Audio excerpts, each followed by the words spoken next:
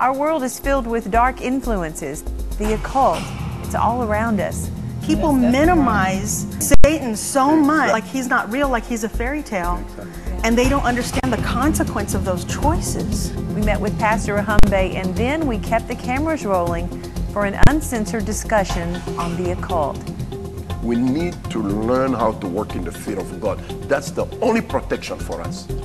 Join us now on Joni Table Talk.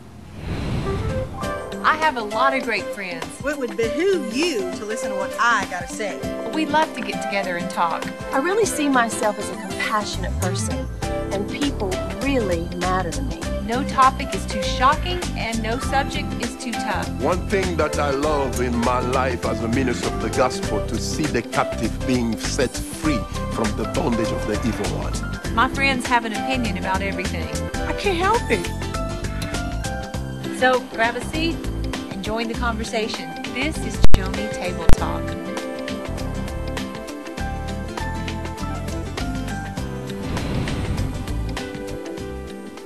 Welcome to Table Talk. Today we're continuing our discussion from yesterday on the occult and the dangers of being involved in its practices.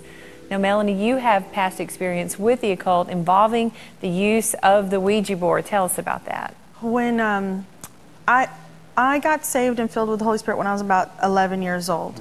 I only spent a couple years in the church and backslid for a number of years, so I was an adult when I came back to the Lord. But anyway, in that time, late teens, early 20s, we started playing with the Ouija board at parties. And so it was a drinking game. You would drink alcohol, and then you would play with the board. And we thought that we were talking to human spirits who were dead and lost somewhere in the middle. And they would actually manifest and talk back to us. And to the point where our hands didn't even have to be on the board. It could move by itself, you know, because you're supposed to put your hands on the board and it moves you. And I can remember that we would always be at this one girl's house, and she had a mirror on the window, and the face of that, we thought we were talking to a little boy. His face would show up and he would talk to us, and we would ask him questions about his life, and he was trying to get, you know, through to the next realm, and we would talk back and forth to him. And I remember she had this, you know, like an armor, soldier armor, like medieval, like how they have decorations that are about this tall. And I remember one night while it was talking to us, the armor was gesturing like it was talking.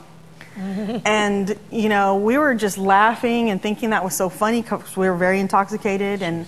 But we really had a relationship with that demon. We cared for that demon. We loved that demon. We wanted to be with him. During the day when we were not drunk, we would miss him. We would talk about him. We were friends with him. You know, but things started happening in everybody's lives. And all those people are not living today. Wow. You know, there were some very serious consequences. And because that door was open. But the door was open, and it opened.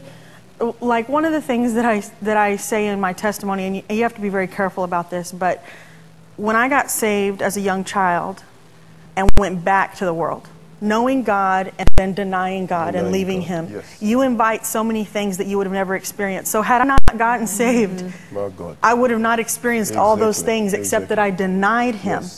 And so it was so hard to come back to Him. And so you don't play around with God. Yeah.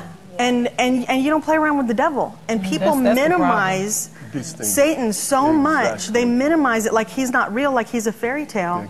And they don't understand the consequence of those choices. But you know, the thing is here, my sister, a lot of in the churches, we only focus on demons. But do you know that we do also deal with human being spirit?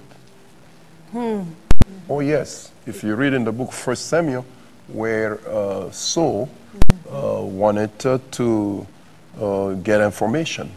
And Samuel the prophet was already dead. He went to the medium in Endor and went to seek help. He wanted to get some instructions about the war that he was going to face, the Philistines. So he went and told the medium. The medium asked, he said, who do you want me to call, to invoke? And Saul said, I want to speak to Samuel. Yeah. Samuel was dead, buried.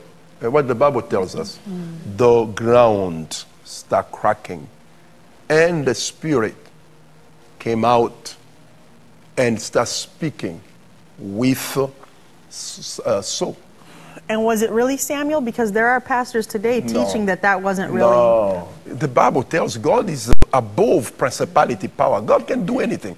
A fallen angel can take a form of a human being, okay, and then come. What I really believe is this. The Bible says one is called to a man to die once. Yes. After that is a judgment. That's right. But a lot of premature death, like people who have killed themselves before their timing, okay? Or if there's a tragedy. Yes. Yeah. God knows the day you are going to die. Yeah. There is a day that God has designed for you to die. Yeah. If you die before that, suppose today you decide to go and kill yourself, you know, your human being spirit will err here. That's what you call a ghost. That's why in my country you see them everywhere. You go to Haiti. Why Haiti went through what they went through? Let us be honest. A nation that does not know God is a cursed nation.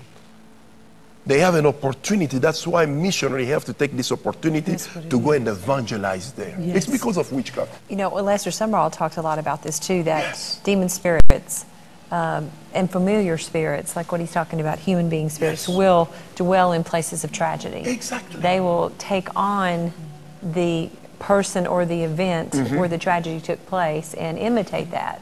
Perfectly, where you actually believe this is where this young girl was killed, or you hear about haunted houses or those kind of things, but they are not actually those individuals. No, but they are demon spirits that are, you know, coming in that form.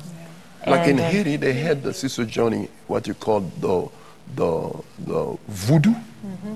You take a voodoo priest, will go with you in the cemetery if you know where they bury your great-grandfather, I don't care, 50 years ago. They will go and invoke the spirit. And your great-grandfather will come and stay with you in your house. Now, I ask them a question. Is it really your grandfather? No. So is it, this last day, fallen angel. There's a demon pretending. No, I think it's not really a demon, because there is a difference between a demon and a fallen angel. A demon does not have a spiritual body. He cannot incarnate into a physical body and come like this. Okay, that's why they love possessing human being. My experience into witchcraft. Okay, and a fallen angel, they're the one who can have a form of a human being.